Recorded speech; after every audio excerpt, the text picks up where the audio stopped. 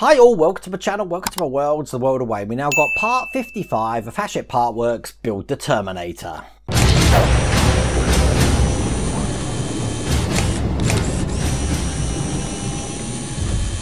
Now before I show you what we got to do, we get a box in this one looking just like that, and I haven't opened this yet. So we open this and we'll see what parts we've got. We have got basically one part, and oh, it looks like we've got some nuts in here as well, looking just like that. Now this part here is painted chrome and it's plastic, which is a little bit weird. Doesn't feel quite sturdy. It's actually marked R, so I'm guessing this is going to be part of the right leg here. A little bit different to what we had at the start of the build. Do you remember these sort of things where these are metal? So what are my thoughts on this? First of all, I have mentioned it before about the weight. They're going to have to keep the weight down because this on its own weighs about 2 of these. Other way around. This on its own weighs about half of these. So I don't know what to think. I can't see there being, because this is plastic, I can't see there being more metal in the legs.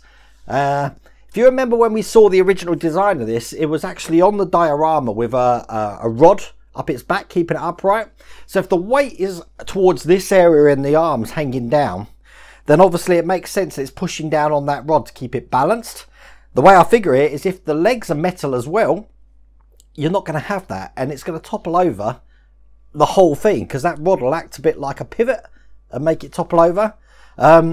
It is what it is. Well, I don't know what to say. I know a lot of people aren't going to be happy at the fact that that's just plastic, but we got to do with what we got to do. I mean, it does look good. I mean, look, the painting details on that look absolutely brilliant. And to be honest with you, unless you actually touch it, you're not really going to notice. But is what it is. So let's show you what we've got to do in this issue. Not much at all.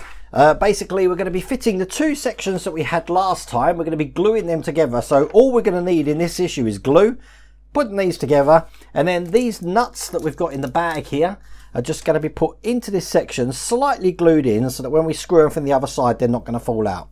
That's all we got to do in this issue.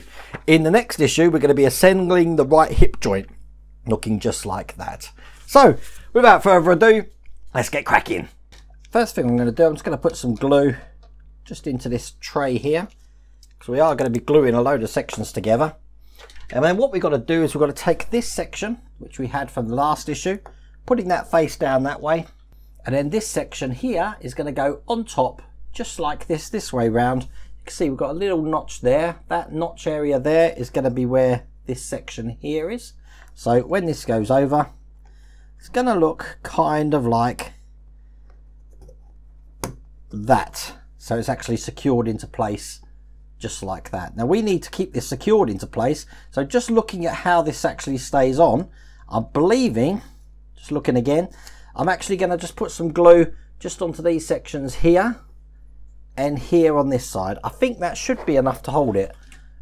It's not going to have many forces against it. So I am going to put some glue just there. Same on this side. And then I think I might just put a couple of dots just around the edges where that's going to be in place. So once again, we'll do exactly what we just did there. Put this down so it slides over the whole thing. There we go. And push that into place. And that is that section completed. Then we need to bring over the right section here, looking just like this. We're going to be putting nuts into each of these 4 holes here. Now the nuts are going to need to stay in place all by themselves. So once again, I'm just putting the tiniest bit of glue just around the middle there. So once these nuts are in, they're not going to move when we put a screw in from the other side. You don't need to cake this. In fact, you really want to make sure that you don't get any of the glue in the hole there. But that's that. And then we're going to drop these in, making sure that they fit flat in there. Might be best to actually, I'm going to do that now, to get some tweezers out for this to help with that. just to put them in the way that they're actually going to go. Well, there we go, they've gone in absolutely perfectly. That one's 4. So all of those are in. So what we can do now is when we put nuts through, when we put screws through the other side there, these nuts aren't going to go flying out.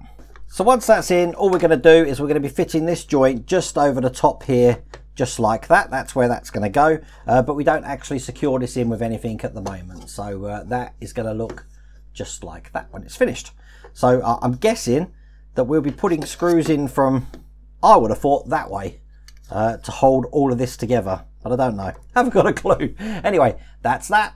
That's all we have to do in that issue. It's nice and quick. You'll have to put in your in the comments exactly what you think about the plastic plate section of the thigh there. Do you reckon my analogy is right? Do you reckon that if it was metal, it's just going to be too heavy and fall over? Because it is quite heavy at the moment, what we've got there. And I'm conscious of how big the base is going to be.